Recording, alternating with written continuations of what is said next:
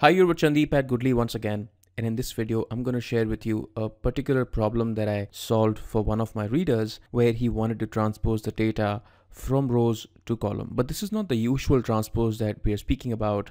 He just wanted to transpose rows from just one column into multiple columns.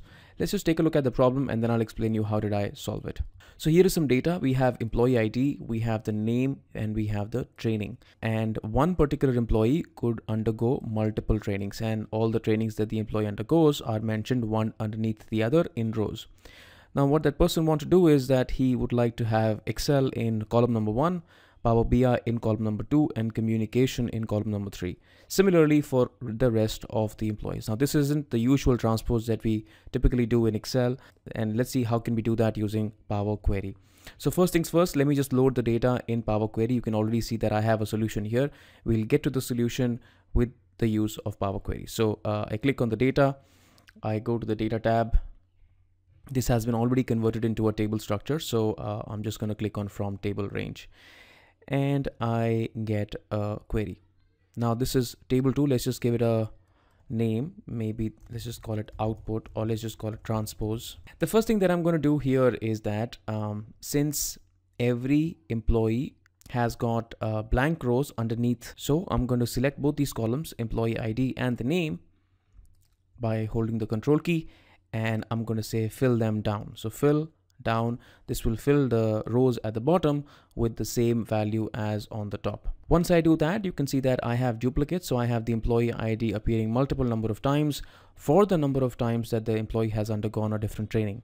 So what I'm going to do is I'm going to remove the duplicates, and you can see that this guy, employee number 3, underwent an Excel training 2 times. So Excel and Excel. In case you'd like to show the name Excel both the times into 2 different columns, that's fine. In case you would like to remove the duplicates, then I would suggest you to do that. So how do you do that?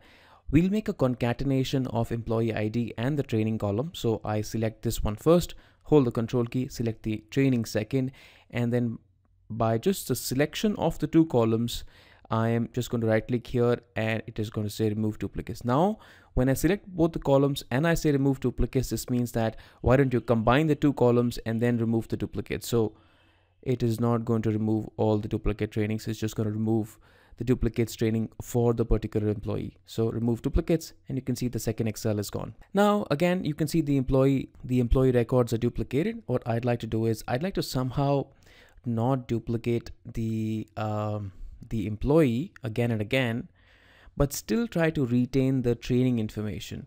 So you can see that the output here, we have the employee name just appearing once and all the information appearing in columns.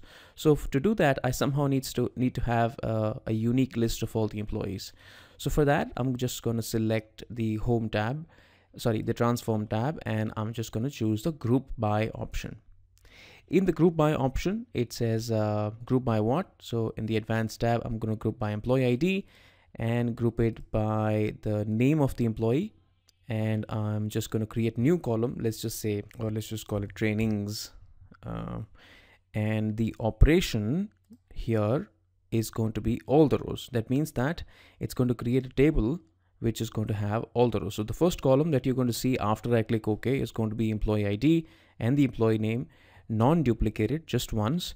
And the second column is going to be trainings, where all the trainings are going to appear. So I'm just going to click on OK, and you can see that in the third column, trainings, it has created a table where all the records of that employee are there. Just take a look. You can see that Chandeep underwent 3 trainings, Excel, Power BI, and communication, and all my records are right here. Now we're not going to expand it, because if we expand it, we're going to come back to the data that we loaded. So what we're going to do is, out of this 3 columnar data for Chandeep, I'm just going to extract the training data as a list. All right, so I'm going to go in the add columns tab, and I'm going to click on a custom column. And I'll create a custom column here. Let's just have the same name. So call it training. I'm going to write a formula here, equals to table.column, right? So this is what it says. Go in this column, which is the trainings column. In this column, you will find a table. In that table, please extract the training column, right? And what it'll do is it'll just take down all the records, Excel, Power BI, and communication, and make it as a list. We'll see that in a moment. I'm going to click on OK, and what you see here is a list. Now when I click on the list, you can see that it has just one column which is called as a list, and it has the names of all the trainings. Now our job is to somehow combine this list in such a way that it comes in a single cell. So when you click on expand here, you have the option of expanding to new rows, but that's not what I want. I'm going to say that please extract the values in a single cell only. That means all the trainings that you saw here or here are going to appear in the single cell. So click on the double-headed arrow, click on extract values, and it asks you for a delimiter. Let's say if you already have commas or spaces, do not provide any of that delimiter.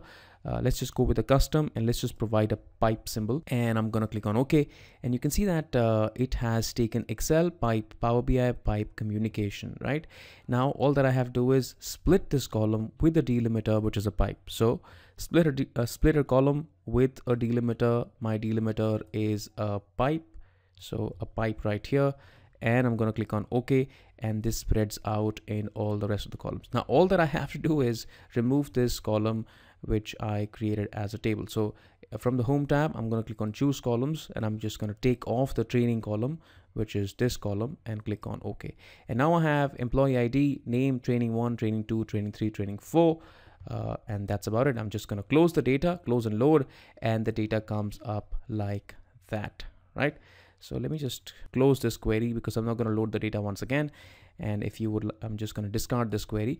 And if you would like to take a look at this query, click on this here, click on query, click on edit, and you will be seeing the same query that I just created in front of you. Well, that's about it. This is how you kind of transpose slightly tricky data, which is into a single columnar, multiple rows into multiple columns. In case you were to solve this problem, let me know in the comments, how would you solve this problem? With Excel, with DAX, Power BI, or Power Query? Let me know how would you solve the problem. In case you haven't understood anything, please feel free to drop in a comment. I'll be more than happy to help you out there as well. Thanks so much for watching this, and you take care of yourselves. Bye-bye.